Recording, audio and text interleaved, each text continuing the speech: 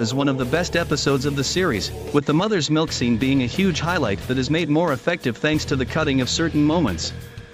The scene is particularly impactful because until that point, Herogasm had been rather tame, which made the moment more shocking, disgustingly hilarious, and most importantly, effective. It also served to make the boys' Herogasm fight with Homelander that much more intense without a running visual gag. While it's possible that Amazon could allow Kripke to make an extended cut happen should the demand be high, as of now, The Boys has set the stage for what is sure to be an epic finale for The Boys Season 3.